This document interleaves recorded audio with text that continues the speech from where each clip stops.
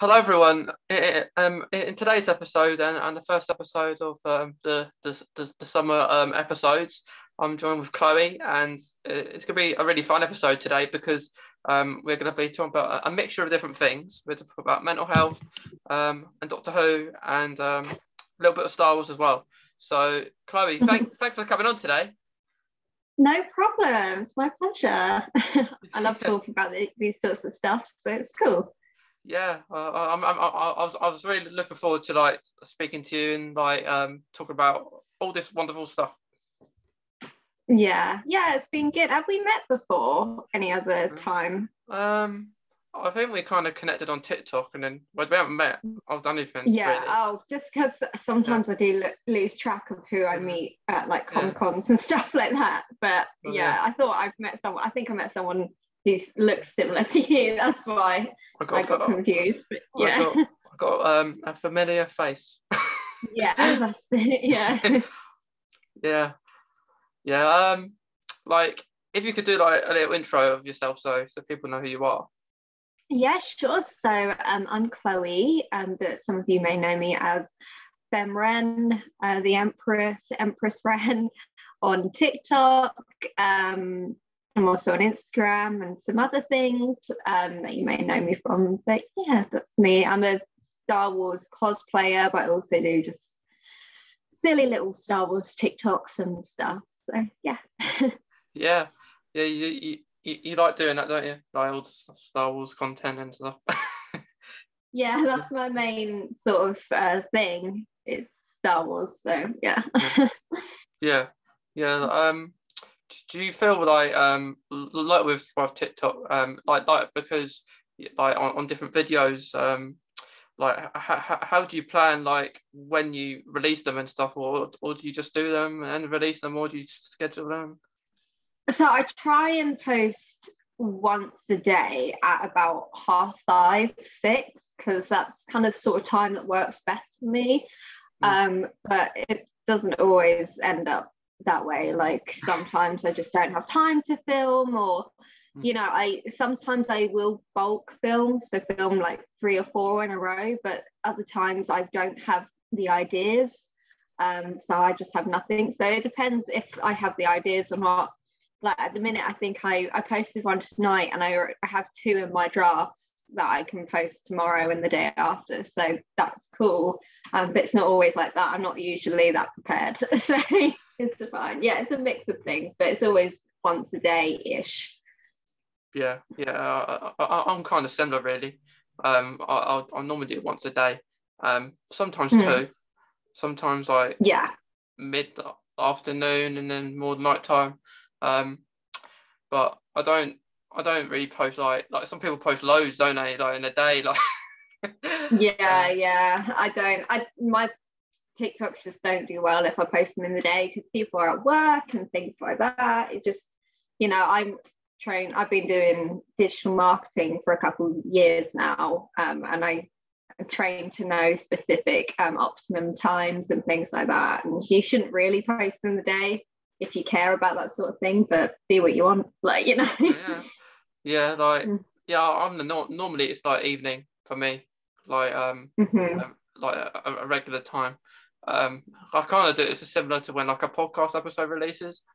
So like I share the podcast episode at the same time as sharing some sort of video I've done as well. Like I think the algorithm as well is it's a bit weird as well. Like with one video could go really good and then another one not so good.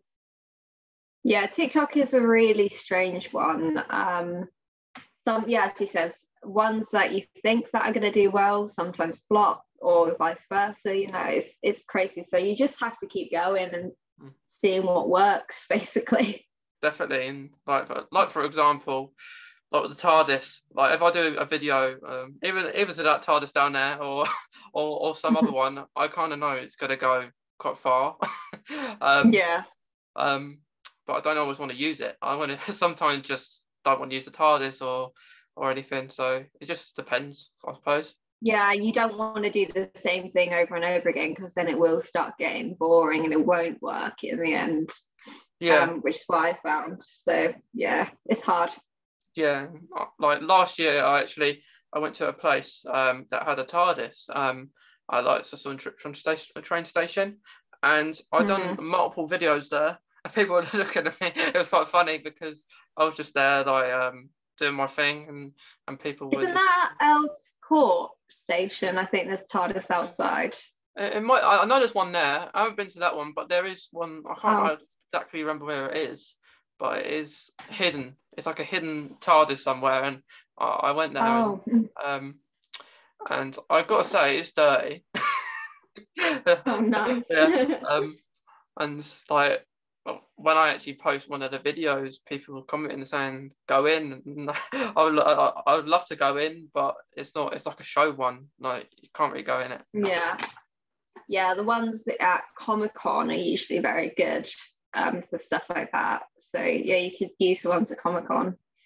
Yeah, yeah. I think I've never actually been to a Comic Con because like ever really. So it's something I want to do like in the future. Yeah, they're Like really good.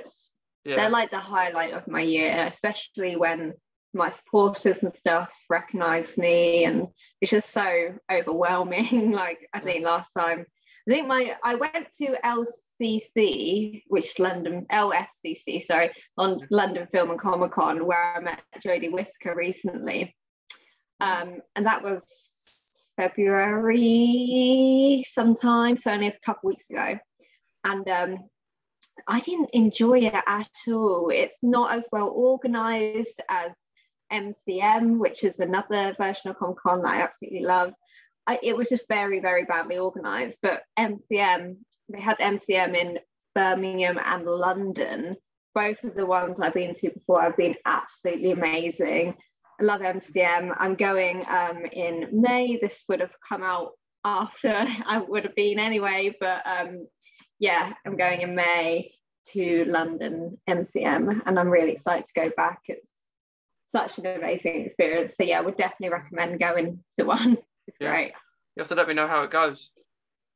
Yeah, sure. You can get your tickets. It's fun. You should come. But where are you based? Essex. Essex. Yeah, you come to the London one then. Mm. I would. Um, I would like to go to those sort of things, but because like I speak before, like before we started like the podcast, like because I base the podcast sometimes around like Crohn's and stuff that like makes me quite vulnerable to like different things, and with I suppose COVID's still about. Hopefully it may be something to be in mind in the future, but I'm not sure about May because May's not really. Well, it's only a month kind of away from when we're speaking now. But it oh is, Jesus, yeah, yeah. Oh my yeah, God, where's yeah, time yeah. going? Jesus. Disappearing, isn't it? Yeah. Yeah, yeah, yeah. But like when I did those, I still got like loads of drafts though, just so I don't have to do them all the time, like with videos and stuff. Yeah, yeah. If when people see my TikTok, I have about over 100 drafts, but they're not ones to post. They're basically second or third takes of TikToks I posted. So yeah, sometimes I will do a few takes and then I will go back and choose the ones I want and then forget to delete the rest. So yeah, I have about 100, over 100 drafts of just second or third takes that I need to Yeah, delete, but I haven't yet. yeah. I do the same. Like sometimes I go to them and I say, hang on, have I already put one on because I've done this one a few times, the same video. Yeah, yeah, you need to be careful with that, but yeah. Yeah, yeah. I've got at the moment just under 400 drafts. Oh Because wow, Jesus. You need to clear yours out, definitely. because it's hard, because there's from doing you see different video clips. Oh, hang on, I'm gonna do this one next, and then you only put it on like one a day, and then you think to yourself, oh, I'm not gonna post this one yet. There's something coming up like this it's Easter or summer science seasonal things that you want to do for different videos. So you want to do them first, and then do some of another time. Yeah, and I find as well, if I bulk film, sometimes if I go back to one of those videos a couple days later, I'll be like, oh, I don't think this is trending anymore, or I don't like this anymore. Like I'll grow out of it a bit. So yeah, I have a lot of those videos as well that I'm like, oh, that's a bit cringe. It wasn't as cringe at the time, but it is now looking back at it. Yeah, I'm the same. Like there's some like I scroll down and I think, hang on, I might not put that on now. Like I don't want to delete it, but yeah, it's just sitting there though. just sitting there. There's some from a while back, beginning of probably end of 2020. I think it was. Oh my god. Like I've never had really nothing, like no videos, not saying any drafts. So I always have some draft somewhere. Fair enough. Yeah, that's a good idea, but yeah, mine are just unusable half the time. Yeah, it's good though when you don't do it for a while, I suppose. And then you're ready to another video and stuff. Yeah, exactly. Yeah. So Chloe, when did you start watching Doctor Who? Oh, when I was a kid. So the reboot came out in 2005, was it? Yeah, that's it. Yeah, got my facts right then. So I was 6 then, so I started watching when I was 6, when the reboot came out, which is probably not the best age to make a 6-year-old watch that sort of stuff, but I grew up watching it. I played Doctor Who in the playground with my friends, and like you'll be like, the blonde girl's Rose, you'll be Martha, all this sort of stuff, or or whoever. And I grew up watching it. I've absolutely loved it. I don't know a lot about classic Who. I haven't actually watched any classic Who, but modern Who is it's my childhood. yeah, that's me as well. I was about the same age. I started watching it. And there were certain monsters that I was petrified of at that age, and same. I'd have nightmares, and my mum would be like, of like the Daleks or the Cybermen, and my mum would be like, "Why is she having so many nightmares?" I'm like, "Did you maybe watch Doctor Who?" Yeah, we all have to blame. We've got to blame this person who got us into it, don't we? Yes, exactly. I mean, I'm glad they got me into it, but I don't think they appreciated me having nightmares all the time. No, like I was the same. Like the first episode that I didn't really like was the I love it. It's one of my favourites, but at the time I was petrified. Like I think the Girl on the Fireplace one, where the clockwork things under the bed. Oh that's different. That one's really unique, definitely, because it's less about Rose and the Doctor and stuff. It's more about Madame de Pompadour, is her name? Yeah, that's it. That's her name. Yeah, I mean those ones never really affected me that much, but I could see why, definitely. Yeah, I did enjoy that episode. Like, it's sad though, I think, as well. Like, definitely. Yeah. It's one of those ones that you don't realise the sadness of it until you watch it again when you're older, and you kind of, because at the time you're just like, oh, it's cool, and then you kind of watch it back when you're older and you understand what happened and stuff. But yeah, I feel like that's the case with a lot of Doctor Who episodes, that you don't really understand how sad and how important they could be until you rewatch it as an adult.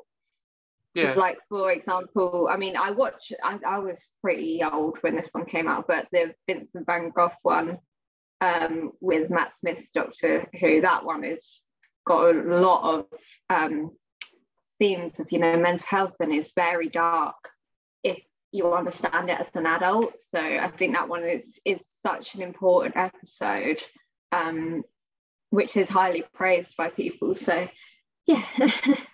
I think that does really affect your mental health, that episode, like especially for that for the actor who plays Vincent as well, because he does actually look like Vincent van Gogh, the actual person. Yeah, it's crazy. Yeah. He did a good job at casting in that one. But yeah, there are so many episodes that are so much deeper than the surface of, you know, when you would have watched it as a child. So it's very important to go back and watch all of them, I think, and really understand what's going on. Yeah, that's it.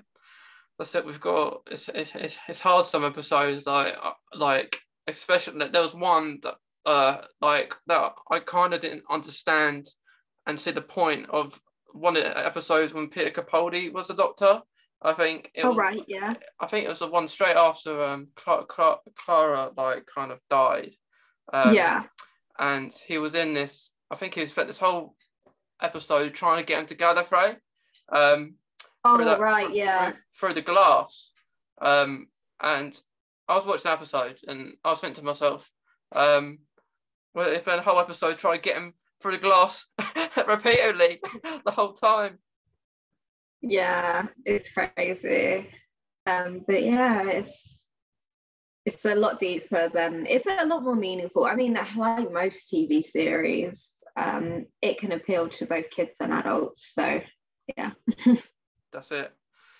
And like, even if one episode isn't great, or a doctor isn't the doctor, or like isn't good, you feel it's not good, you still watch it because you like it. You like watching it. Yeah.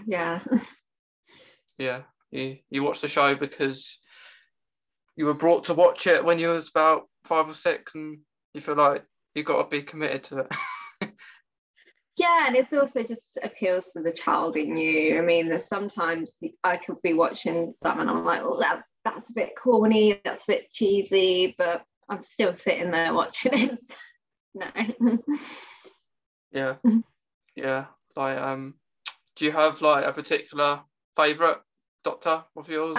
It would all, I mean, everyone says this, but it will always be David Tennant for me, because he was like the main one I grew up with. Yeah.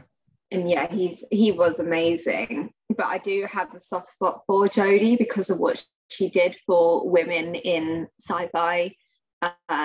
I don't appreciate the writing that much around her episodes, but I appreciate her so much. And that's what I wanted to tell her when I met her. But the organization was so bad. I didn't have like a second with her at Comic-Con. I just blurted out like, "You're such an inspiration to women." She's like, "Okay, picture." Like, it was so crazy. She's lovely, don't get me wrong, it wasn't her fault, but yeah, I'm like, I just wanted to tell you how amazing you were, and I didn't have time. But yeah, definitely it has to be David Tennant though, number 10. Yeah. I'm the same.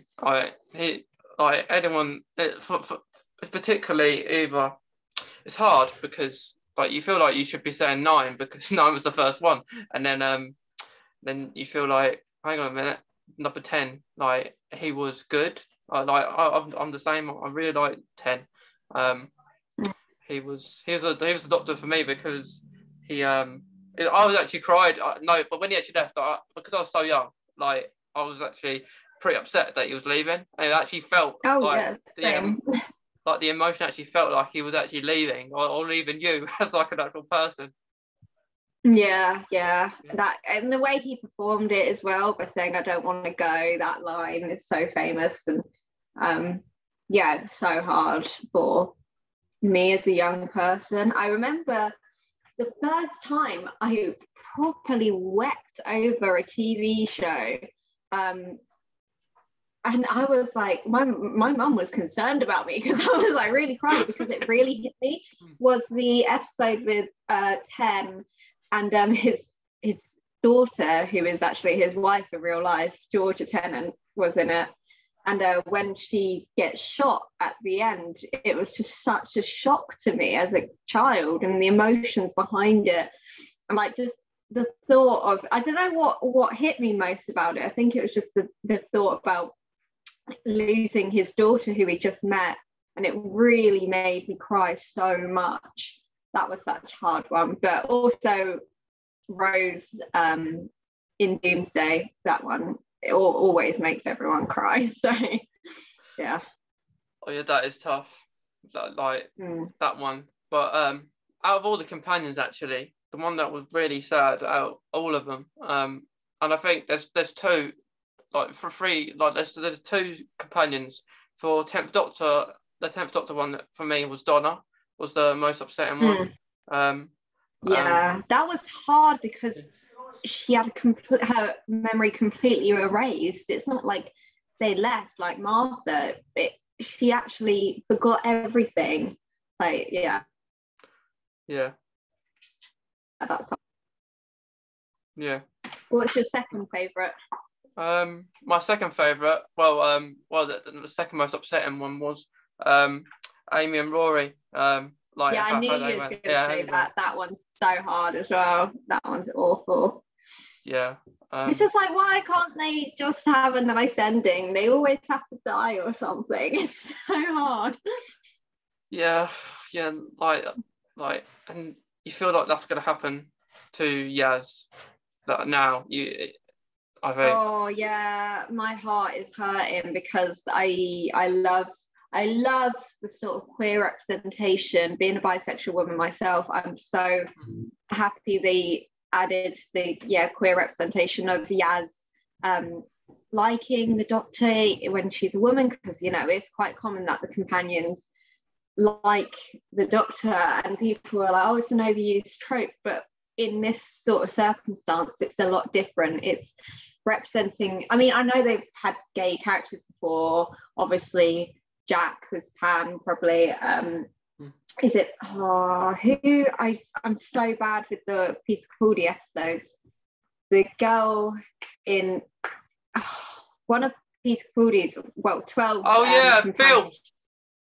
Yeah, that's it. Bill, that's it. She's gay, and they represented that. But it's good to have the Doctor be represented as queer as well, because I mean, we don't know what's going to happen between them two yet, but there could be a thing, and it's good to show that the Doctor can be all sorts of different genders, sexualities, all sorts. So yeah, I love that. I just really hope there's a good Thasmin, as they say, 13 and Yasmin, Thasmin ending, but knowing Doctor Who, it's probably going to be heartbreaking. So yeah, it's going to be that way, isn't it? Because like John Bishop plays Dan, he's going to leave. I think I would have thought he would go.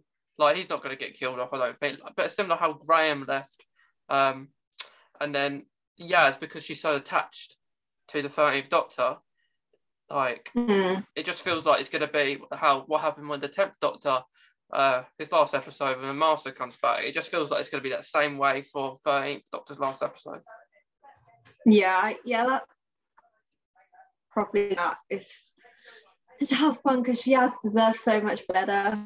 she deserves a good ending, but yeah, we'll see what happens. Yeah, and like it's gonna be interesting, and I feel like her last episode will be her best. I think, but all the Doctors are like, I think they've said that their favourite is the first. Like, personally. Wait, their favourite is the first. Like their first episodes. Like, their first episode. Yeah. I get you. Yeah, I know Jodie said that before. It's her first episode. Yeah, it must be kind of crazy though, stepping into those boots, the big shoes to fill. Exciting, crazy. That's why I appreciate Jodie, because she got a lot of backlash and she stood up for women in sci-fi, and it's a legacy that I'm trying to pass on with my silly little TikTok videos and stuff. Trying to bring women into the world a bit more. Yeah, I think that's great. Like, I think it's good because like it helps with like inclusion and keeping people involved with different things. The thing is, it's just, even though I love Doctor Who, growing up it was always the girl was the sidekick. I said when we played Doctor Who in the playgrounds, girl always had to be the sidekick. The girl was the one that was always in danger and stuff.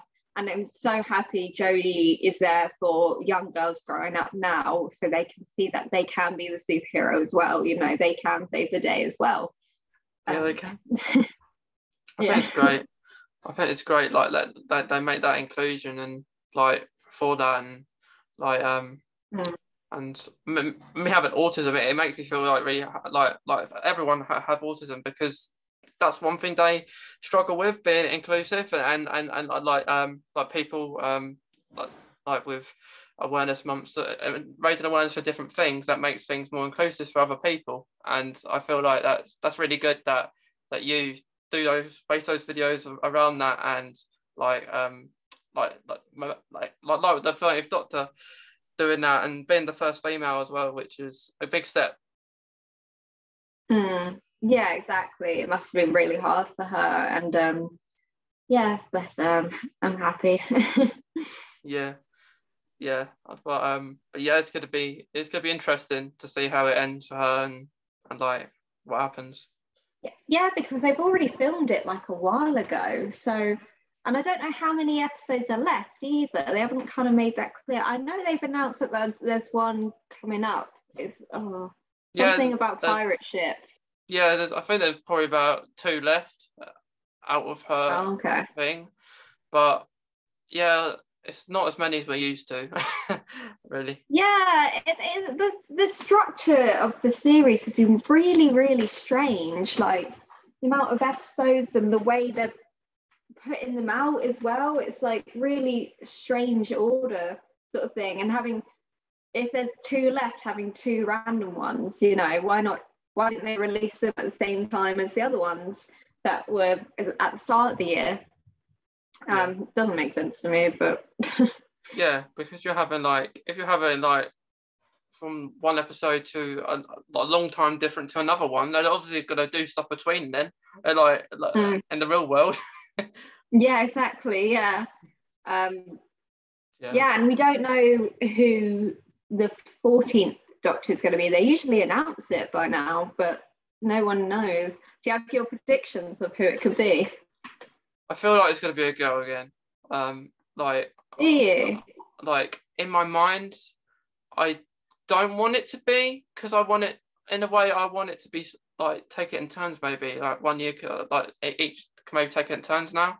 As they've gone to a girl, and then a woman, sorry, and then they go back to a male, and maybe split around a bit. But what I would love is not to know. I think it's good, because if we find out when the regeneration is, maybe that would it'd be like a surprise, kind of. Yeah, that's true. I would like that as well. There's so many that have been rumoured that I would really love, like Richard Ayoade. I think he would be great. Yeah. I can't remember who's been, but I kind of agree with you. I would like to see a male take it on again. So it's not like, the thing is, I just don't want incels to be like, oh, another woman, it's ruined, blah, blah, blah, and then not give it a chance. So that's why I would like for it to be a man again, just to, tell people that it is. The thing is, when Jodie was announced and people got all up in arms, I was like, you clearly don't understand Doctor Who. You're clearly not a Doctor Who fan, because the Doctor is an alien who can regenerate its body into whatever, literally. And it's crazy that there's been 12 that haven't been a woman so far. They've all been male, so it makes sense that it's a woman. It does. It just makes sense. Yeah. It does make sense, and like as much, I suppose, it's because everyone's used to that male and not used to a female. And when I heard Jodie was announced in the first place, I watched a couple of shows that she's been in, and she was pretty good.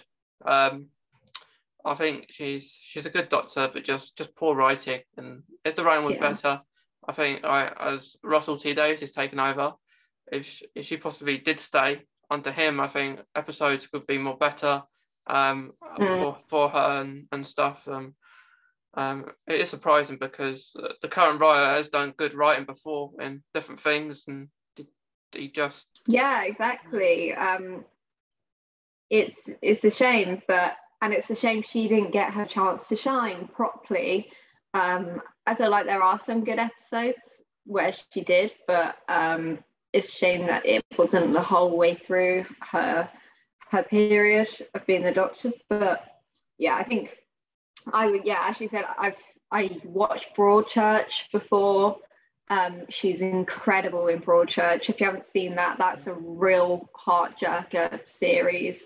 She is incredible in that, and she makes you really like cry. Yeah. And then but she hadn't been in quite a lot of like big things before, so it was good to kind of see her get her moment, and hopefully she'll be in more big stuff in the future.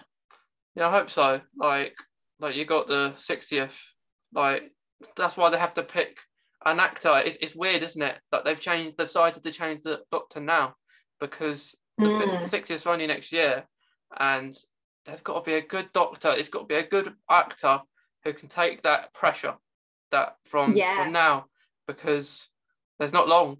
Like it's only next year, and it's going to be very interesting when we do find out who that Doctor is. Yes. So the 50th episode was so good. So I don't know what if they will do anything to celebrate the 60th. But yeah, I'm excited to see. As I said, I'm open-minded for whoever it could be. Me too. It's gonna be an interesting one, I think, to see who that is, and like it'll be nice to do it separately if if we're going to be celebrating the 60th, which I thought we will be, as we did the 50th.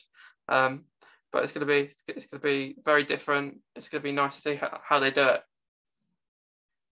Yeah, exactly. Yeah. Be nice to do it and like get doctors back again, maybe.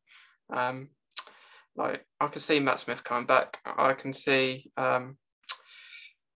David Tennant. If he did, it'll be his last. I think if he did, it's got to be his last. Yeah, because he has done it already, and yeah.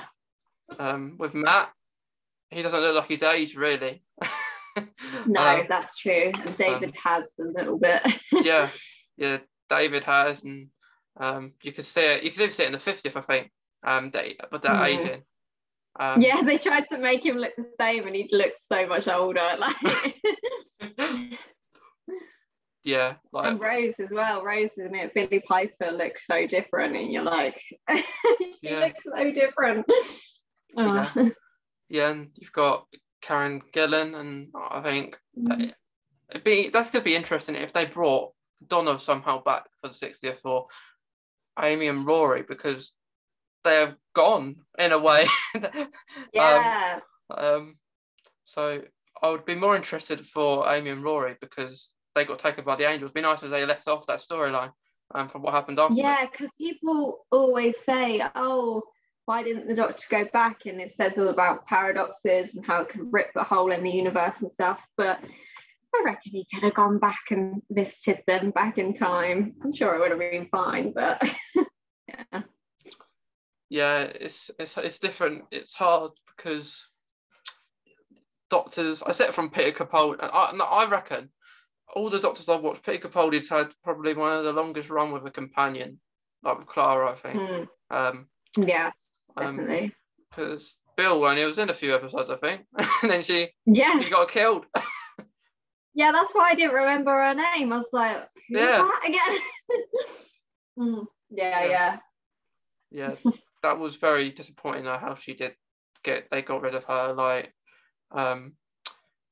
it's like she got turned into a Cyberman and stuff, and then she went.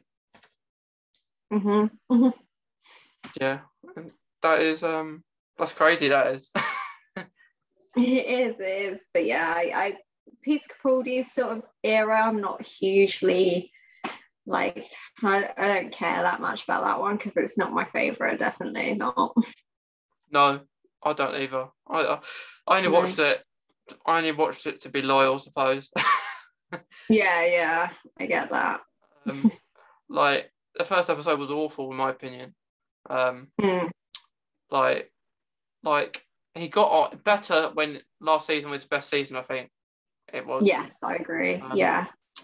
Not because he was leaving or anything, it was just how he was acting, and it was much better, I think. I mean, it's the same with Jodie's. It's like they need a bit of time to get into it, and then when they do, when they finally get it right, then it changes again. Yeah, like the difference is with Christopher Eccleston did the season, so I suppose you can't really comment on him. But with David and Matt, I think all the episodes were awesome. I like all of them. Like, yeah, true. There wasn't no. I suppose there were off episodes, maybe. But the acting in there was great. Like there was no like dips or anything, no performances. Yeah. Yeah. Yeah, like with Jodie's first season, I kind of felt that was pointless in my really, because there was no storyline to it, was there? No, it was kind of every episode was something different, something weird. I mean, I love. I'm gonna get hate for this. I do love Bradley Walsh, and I did love Graham. I just didn't love all three of them all together. It just felt a bit much sometimes for me, with Ryan, Graham, and Yaz, and it's just it was just a bit much for me. Yeah, it is. Like, the TARDIS is too full. Yeah, and I feel bad for Tosin Cole, who played Ryan. Is it Ryan? Yeah, that's it. Right. Yeah, that's it. That's it.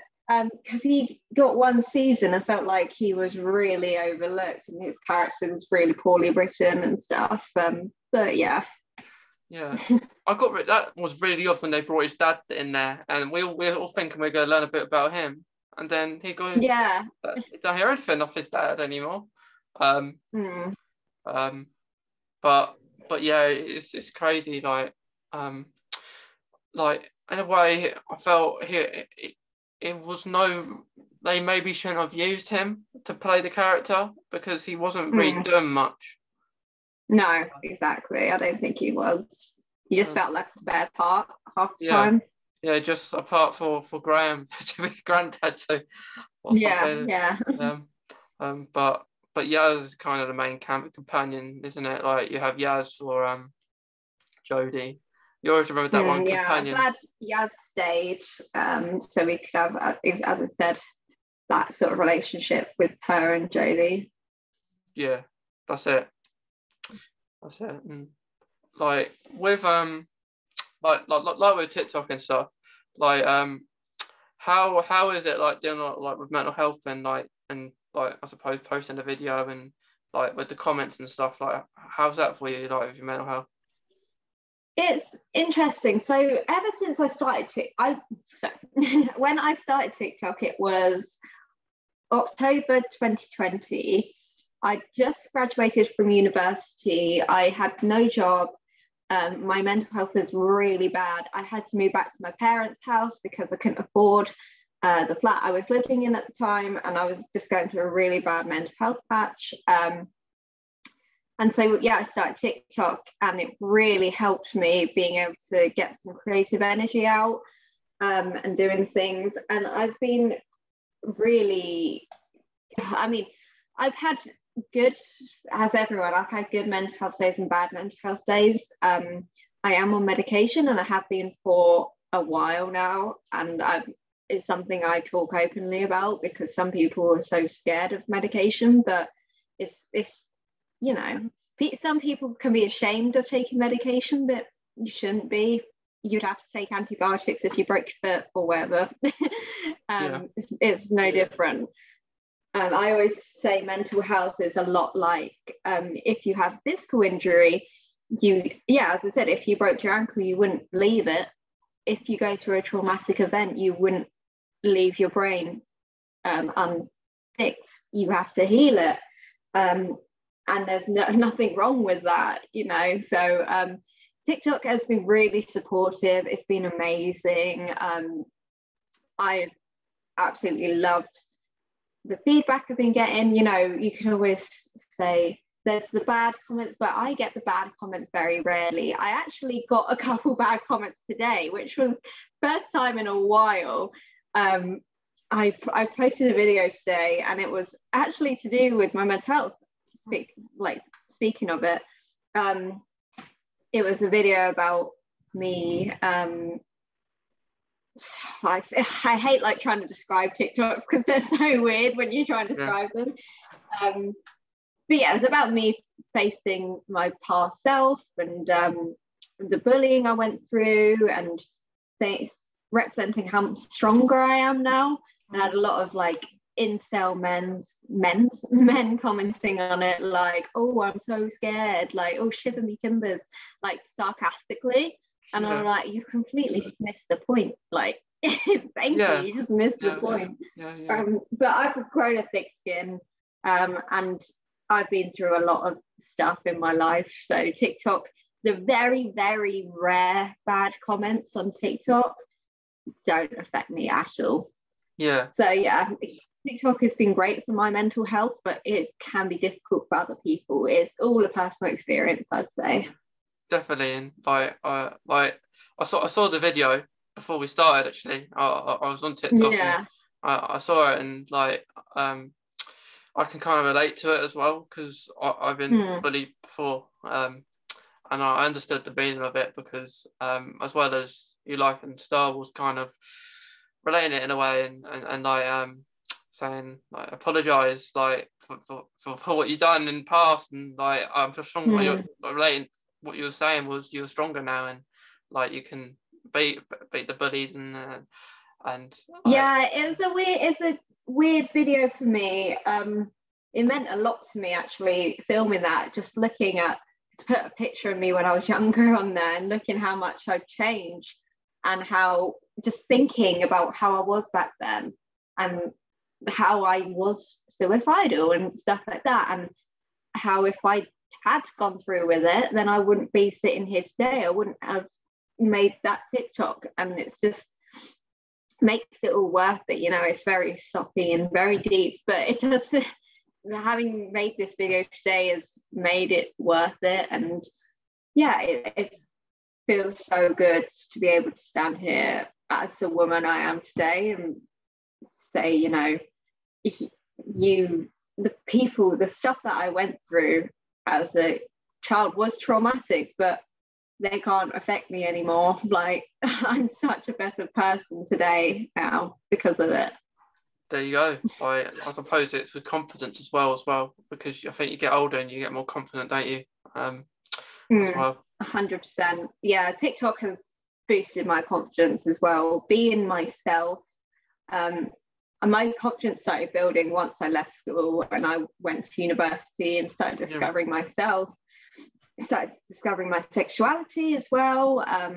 Started being okay with being a bit different and stuff, and just really doing what I want to do. It's really helped my confidence. I think it's important. Difference is very important. I think because like I was bullied in primary school, and because I got diagnosed with autism when I was 9, and I wasn't really talkative, and I would kind of take it in a way, like I wouldn't say need help or anything, and with getting bullied, I couldn't really tell anyone because they would make it worse and stuff, and it was a hard situation, and like I wasn't confident then, of course, and now I am. So I've had the comments on TikTok as well, more in the past. It still happens now sometimes, but like for example, there was one where I was because I have my own temp doctored clothes I wear to do some. Oh yeah, that's cool. Videos and other ones I've got to do different ones, and like people comment saying you don't look like him and stuff like that, and then it's not the point. No, it's not. Point. It's not, and like it's like they just miss the point completely all the fucking time. They're so stupid most of the time. You just have to laugh at it because they're so thick. Yeah, definitely. And at the start, when I started the app, I did actually get quite offended when people were being mean on the comments, and I think because that's part of me, apart from having autism, maybe I take things a bit more literally occasionally, but I try not to. But now my mindset is I don't care if you're blocked or go away. I'll just let me do my thing and stop.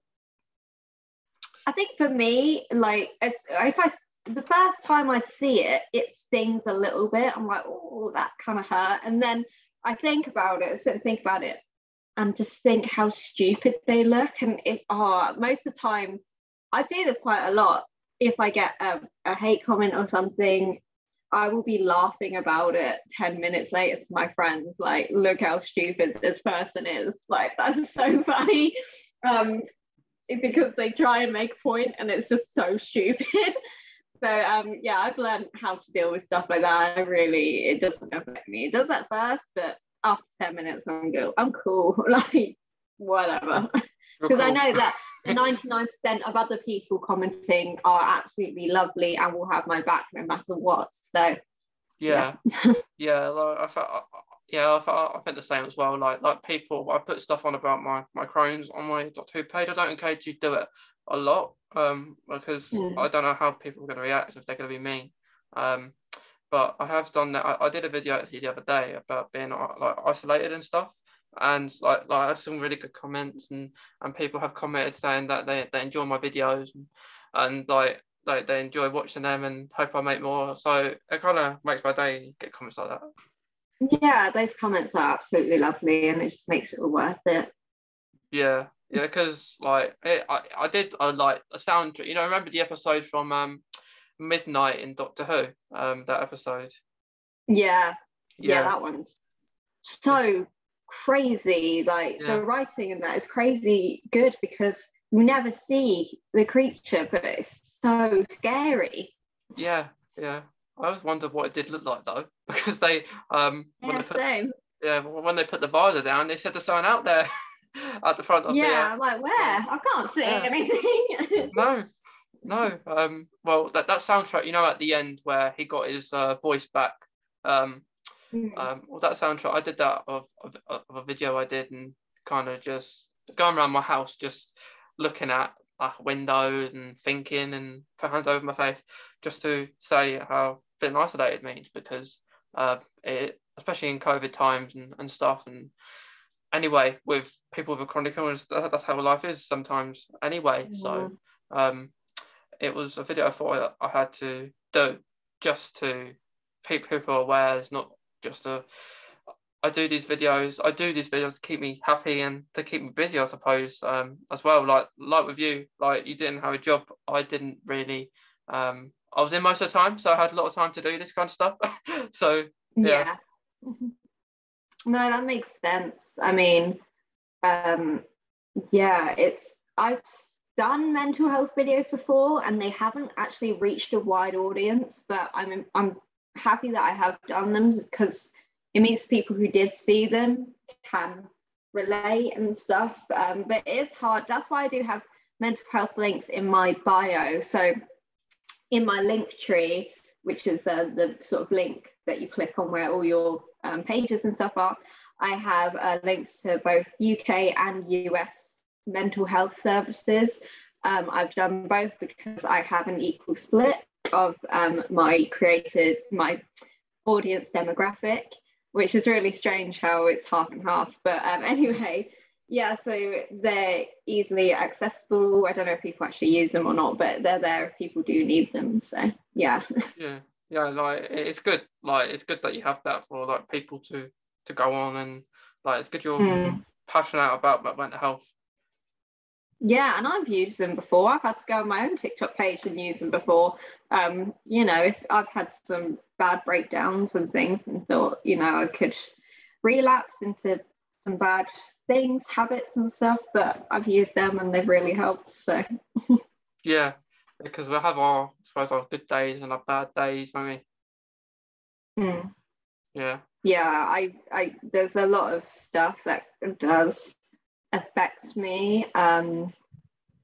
There's been a lot going on, and sometimes I think I'm strong, and then sometimes some really bad stuff can happen in my life and it really hurts, and I feel like I am relapsing, but I know how to deal with it now. I know how to help other people. I have friends and stuff that have bad mental health issues, and I know how to help them, and it's really important.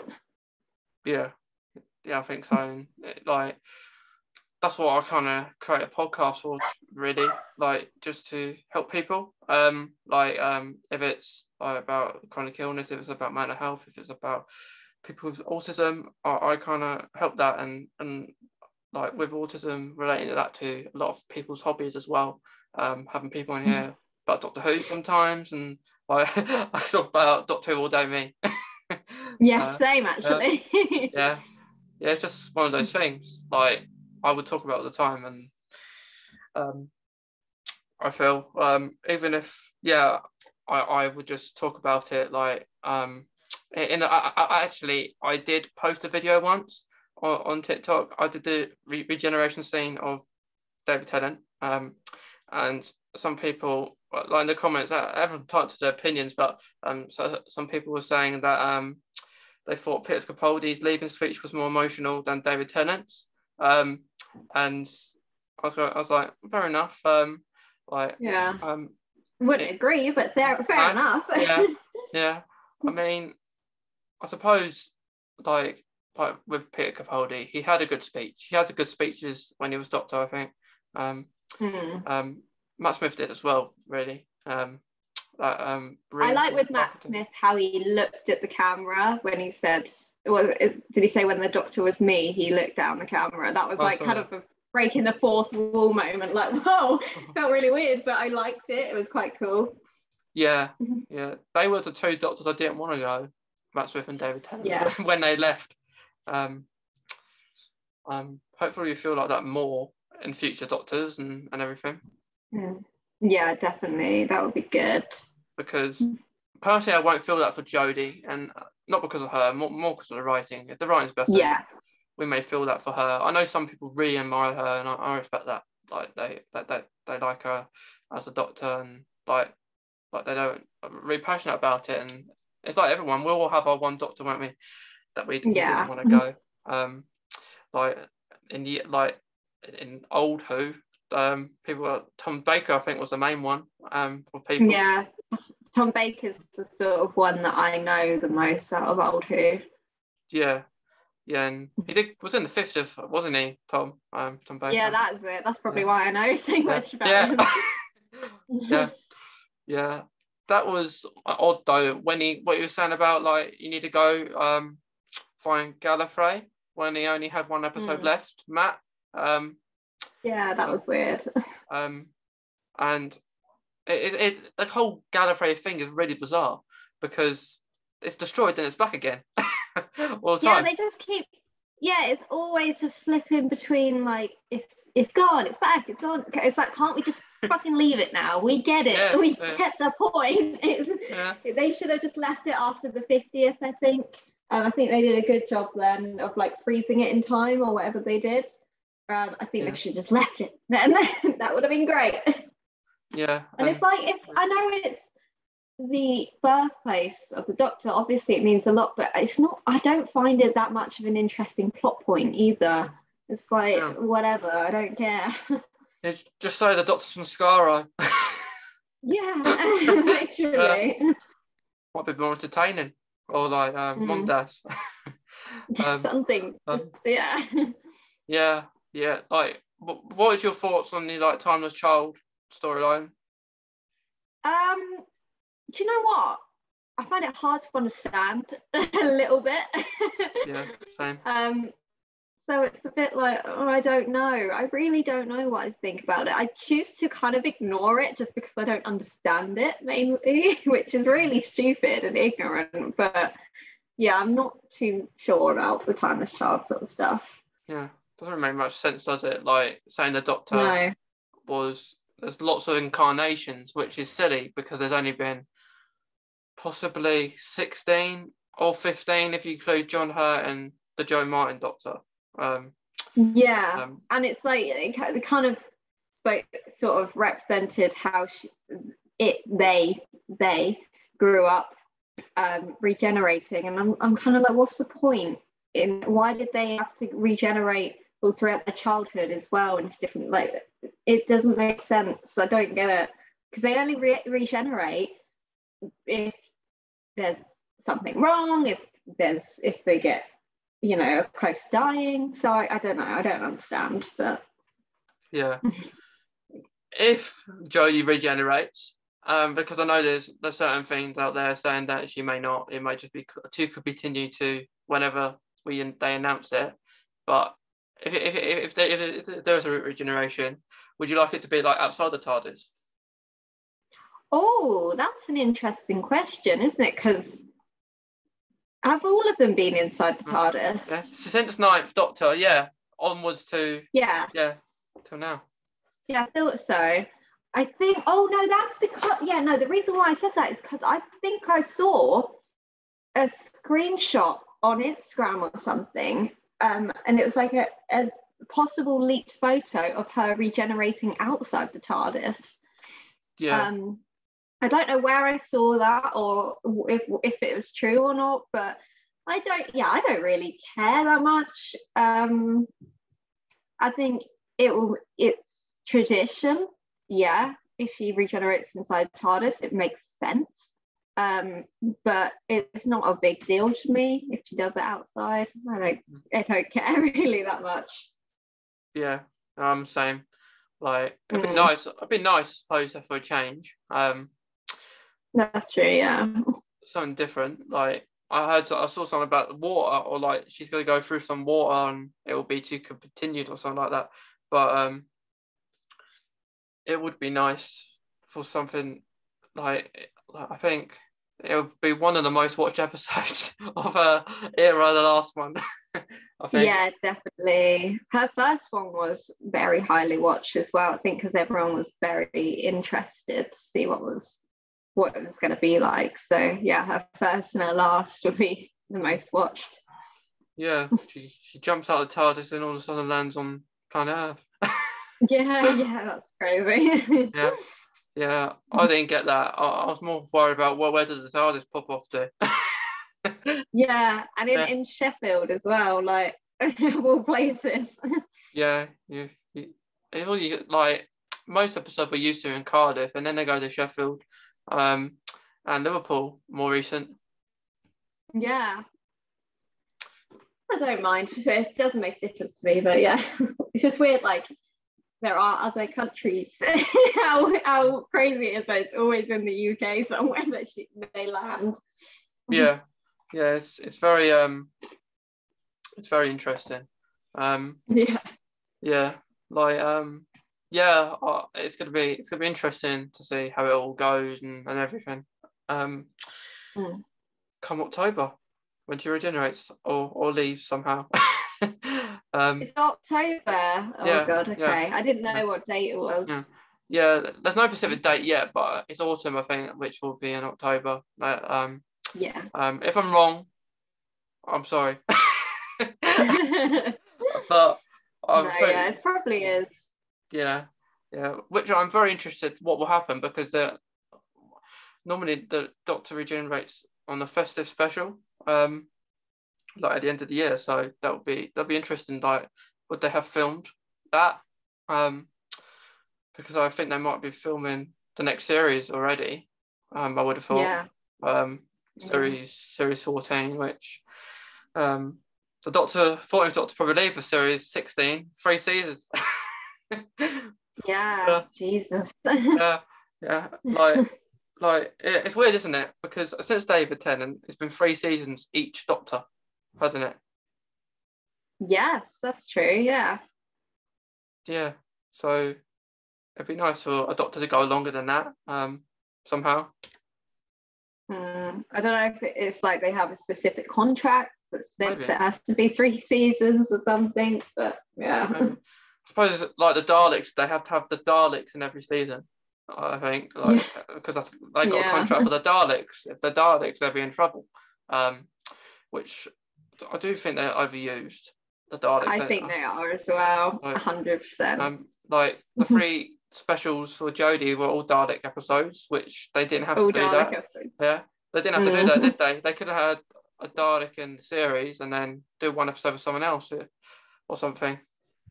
Yeah, I mean, I do like the holiday special ones. That is like New Year's special ones with the Daleks, but yeah, I do think they are overused and they could have done something different. Yeah, we need some sort of new monsters, don't we? I think we will. We will get that under Russell T Davies, I think, again. Because he was the showrunner when we were young. Like watching it. He was so good. And like one of them, like other ones I didn't like were the silence, under Matt yeah. Smith. Yeah, those. Yeah. I think you didn't like them because they were scary, sort of thing. Yeah. Yeah, Yeah. they're really freaky. Yeah, and Weeping Angels, as well. Oh, everyone hates Weeping Yeah. Angels. And do you remember the Vashta Narada on David Tennant? Yeah, the dark. Like Oh, I feel like after that I couldn't go into any shadows and stuff. I was like no, creeping around shadows. no, that did creep me out as well. It was scary. Yeah, that was really weird. Yeah, scary. That was the introduction of River Song as well. I think that's very clever how they did River Song, how they wrote it backwards almost. Yeah, that was like, very how clever. the hell did you figure that out? I don't know how they wrote that, but it's very good. Yeah, that is, because it's all in order. Like from that episode, she was talking about what happens at the end and stuff to the 10th Doctor, and Yeah. and got that exact sonic screwdriver as well from the last one. Yeah, it's so weird. And I think like fans want her back, but I feel like her story's ended in Doctor Who. I feel. Yeah, I kind of feel that as well. It would be nice to have a little scene with her, and maybe, but yeah, maybe not back. Like we need new characters, really, don't we? I think. Yeah, definitely. Because like we like Captain Jack was like come back, I suppose, for that episode to kind of help in a way for viewers, maybe. And he wasn't even in it for long. I was very disappointed with John Barrowman's return for the 13th Doctor, because he wasn't in it for long, and I felt he didn't do anything really. I was just there like, great. I think there could have been more interaction with him. I really wanted him to have like a cheeky moment with Jodie, being like, how the Doctor's a woman now. I wanted him to be a bit more cheeky, but it felt like he was being very politically correct and very safe. I'm like, that wasn't Jack. Jack was so cheeky and would have been so flirty with Jodie and stuff, and they weren't like that at all. No. But yeah. Well, she asked about Rose. Like he brought up Rose, didn't he? Yeah, that was funny, but then it was kind of brushed over. Yeah. It's all nice hearing about. Like I think from the 60th they should focus on from new. Not you kind of have to move on, don't you? Because we can't always stick to these old companions and old doctors like coming back all the time. Like we kind of have to move on with the show, I feel. Yeah, definitely, I agree. Yeah, but if you are going to use them better than you did for Jack, because he was just like, I was like, what? I want to see more of him. I want to see his cheekiness and everything, but no, they didn't really show him off as he used to be. Yeah, like if you want these characters back, like you could easily have the 10th Doctor back. You could have his human Doctor. Or the human version of him. Oh yeah, that would be so good. I would love to see Ten and Rose on the parallel universe. Oh. Yeah, I'd like to. For the 60th, it'd be nice if they did it in separate episodes. So each Doctor had their own story or something. Oh, that'd be cool. Yeah, that'd be so cool. Because I think that would get Christopher Eccleston back. I think because he would. I mean, he came out and said he wouldn't want to work with any of the Doctors because he probably wouldn't get on with them. The 9th Doctor wouldn't get on. Oh, really? I mean, like in like Doctor Who, not personally. Oh, right. Like how the 9th Doctor is, because he's kind that's true. Argumentative and stuff, isn't he? He's very firm and very cold. Yeah, and like with him, him and Donna, I would like to see him and Donna because they would just argue all the time. Yeah, they would do. Oh my gosh. Yeah, that would be a good idea. Yeah. So a few things before we finish up, Chloe. I just want to ask, because we do a lot of videos on Star Wars. Like, what made you do Star Wars out of everything? So the thing is, I was just saying, I actually, as you could tell, I do know a lot about Doctor Who. Yeah. Star Wars, I didn't grow up watching because it's just I'm family of girls mainly. It's me and my sister, my mum, and my dad is kind of around. Awkward situation, long story. Anyway, so I think that the problem is my parents kind of thought Star Wars, the girls probably won't like it. I think a lot of people, their parents put it on for them to watch. However, I grew up in an era, and it's not my parents' fault, and it's just the sort of time we were living in. They were thinking, oh yeah, the girls won't like that, so they didn't put it on, sort of thing, which is strange because we watched Doctor Who and stuff. But anyway, so I watched it in lockdown actually. I got into it, and it revamped my love for sci-fi and all things imaginative and stuff like that. So I got into it in lockdown, and that's why I started doing my TikToks on it. Yeah, like you like that's a good idea to get like into it like as well, like through lockdown, and then start doing basing your videos around it and everything. Yeah, a lot of people, the Star Wars fan base is very toxic, and a lot of people could be like, oh, I've only been into it for 2 years, fake fan, whatever, but I feel like it's not my fault that I didn't grow up on it, and I still love it as much. So in a way, Star Wars, how they did the episodes, it is a bit odd because they started off backwards in a way, with the things, didn't they? Yes, but obviously it came out in the 70s, and they didn't really know what it would be at the time. Probably they didn't realize how big it would become. So yeah I think it's very good. So, like recently I actually started watching all the episodes again because I was bored, and not like with certain games and different things. I just wanted to have a recap, and I liked them, and like the originals were really good.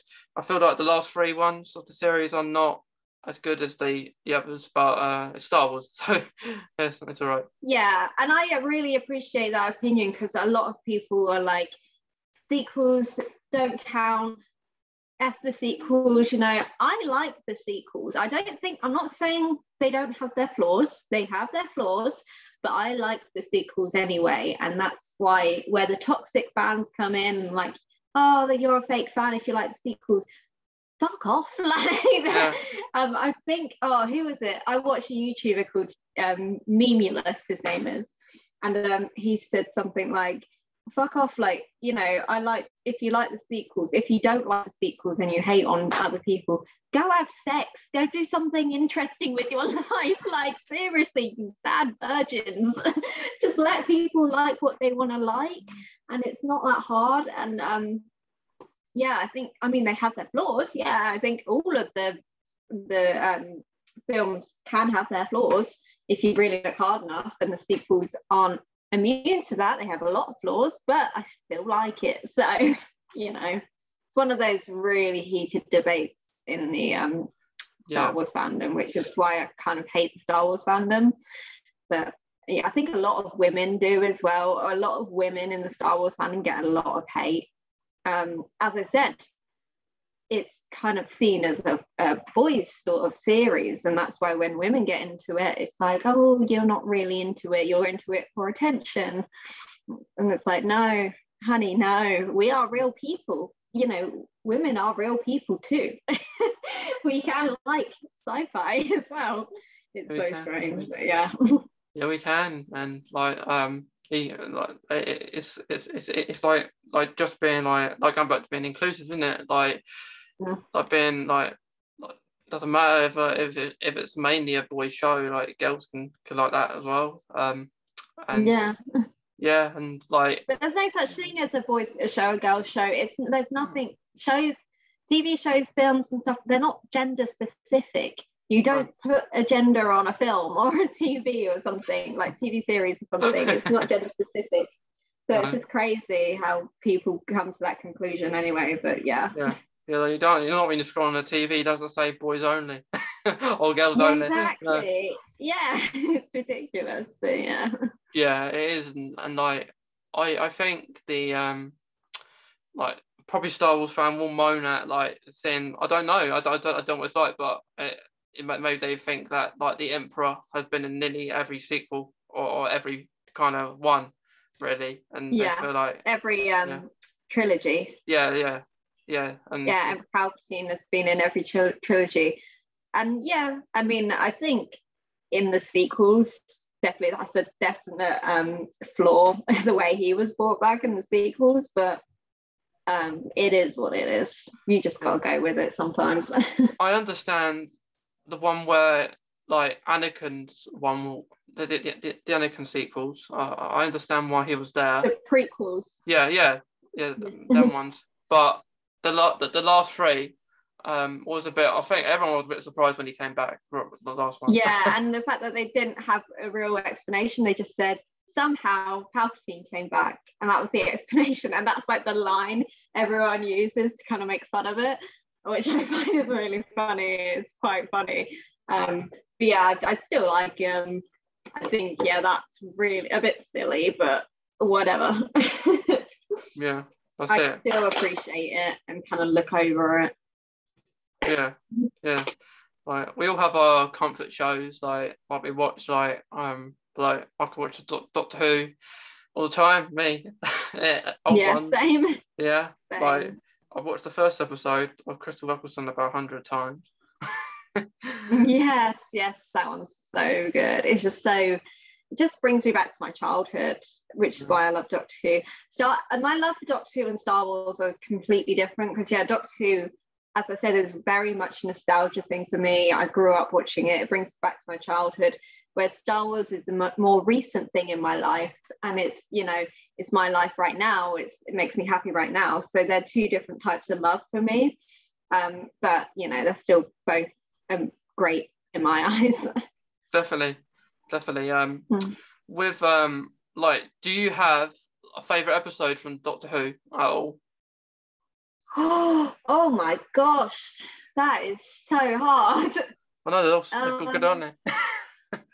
Well, see, this is hard because I automatically want to say Doomsday with Rose, but it's the one that kind of meant the most to me, but it's the one that's most heartbreaking to me, or one of the ones that's most heartbreaking to me as well. I think I'll probably say Doomsday, because I just remember watching it all the time as a child. So that's probably, and that's probably why I had so many nightmares, because that has both Cybermen and the Daleks in. But I'm gonna say Doomsday. Yeah, that one was pretty scary. Like mine, like I did love Journey's End episodes and that one's so good. Yeah, like towards David Tennant's end, they were very good episodes.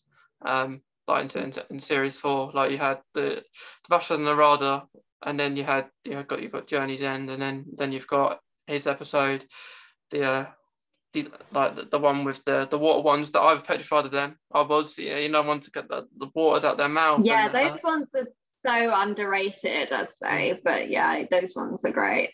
yeah, but I would say my favourite episode is the Forget on the Fireplace. I've got to say that's my favourite one. Yeah, I really like that one growing up too. So that's fair. Yeah, like I got to say that one because like I love the music in it, I suppose. And I was just gonna say, I love the aesthetic of it. I mean, what time period is it? I'm really bad at time periods. What is it? It was in France, 19 something, I believe. 1920. I don't know. It seems very, very. It almost seems before. I don't know. But I love the aesthetic of France and that sort of time period. I love all period sort of pieces anyway. I really love that, and it was good to see sort of the contrast between that time and Rose and Mickey in their modern clothes and stuff. It was really interesting to see. But it was. It was. Like there's so many good episodes we can choose from, but one more thing, like I propose a final question before we finish, Chloe. Like, is there like any like as well as like the links you got for your like mental health like advice? Is there any other things that you want to finish up with like around mental health or anything? Around mental health, I would just, my main sort of thing is I like speak openly just because it's not something that should be embarrassing to talk about.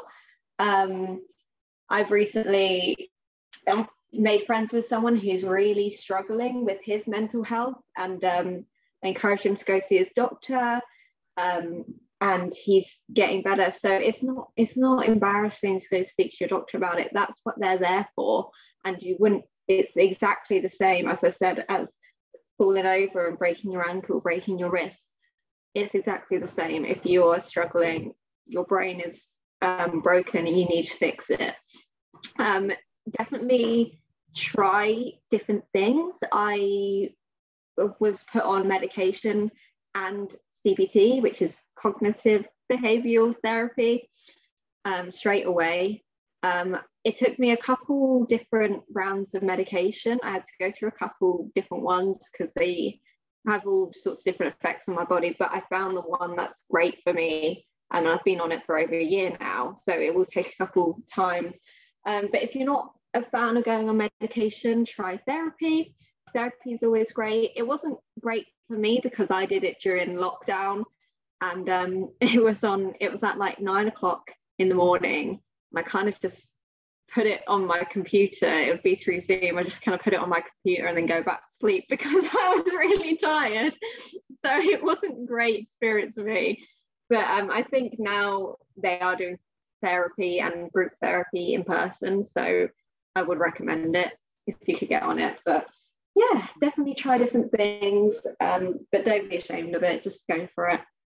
Thank you. Well, that's some No problem. really good advice, and I'm glad that like someone's reached out to you and like you're supporting them for for their mental health. But a last thing before we finish, because today is the first episode for the mental autism and Doctor Who kind of summer episodes. So and some we may relate to mental health. So it's really good to start off with Chloe, and then yeah, it's gonna be really nice because we're just talking about the things we love and are passionate about. So thanks again, Chloe. It's been awesome speaking to you. No problem. Thank you. I've had a really good time. Thank you.